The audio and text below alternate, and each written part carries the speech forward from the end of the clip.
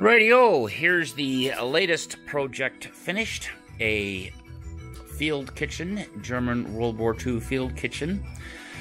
It's actually there are two kits. There's soldiers at rest.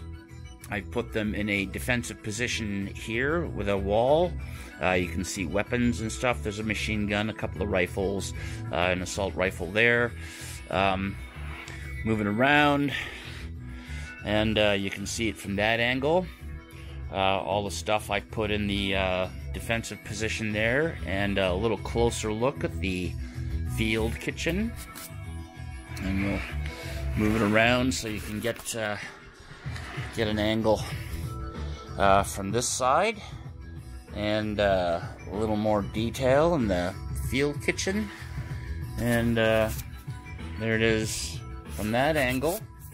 And I hand built the road here and this wall made out of flagstone, in real life flagstone, and these little rises here and here and here where I put this machine gun and ammunition over here. Anyway, there it is. It's my very first real diorama that I put together, so I'm kind of pleased with it. There you go.